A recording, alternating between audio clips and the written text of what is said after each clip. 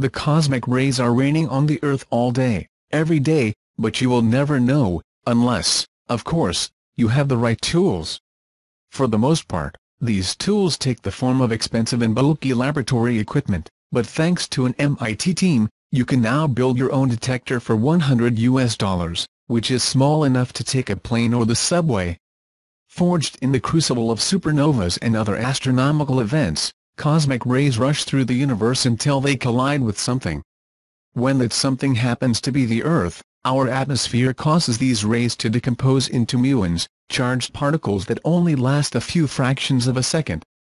Although they are very short-lived, these particles can be found throughout the atmosphere and even several kilometers in the Earth's crust, since their high energy allows them to pass through most of the matter.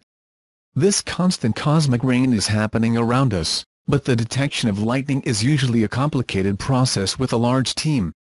To detect these transients born in space, muon detectors are designed to amplify the signal of even a single photon. They do this by using photomultiplier tubes, lined with a material called scintillator that emits light when hit by charged particles. When a particle, such as a muon, bounces through the tube, the current it creates is amplified to the point where the detector can pick it up. The MIT hand muon detector began its life as a complement to the South Pole neutrino detector, IceCube. A series of small muon detectors was suggested as a way to improve the device's ability to capture neutrinos.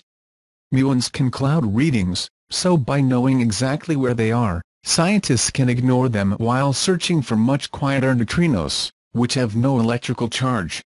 From there, MIT graduate student Spencer Oksani further reduced the system to develop a portable prototype.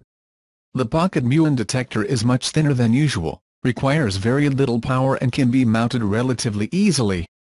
Other attempts at handheld detectors have taken advantage of technology and cameras on a smartphone, but this seems to be the smallest and cheapest dedicated device.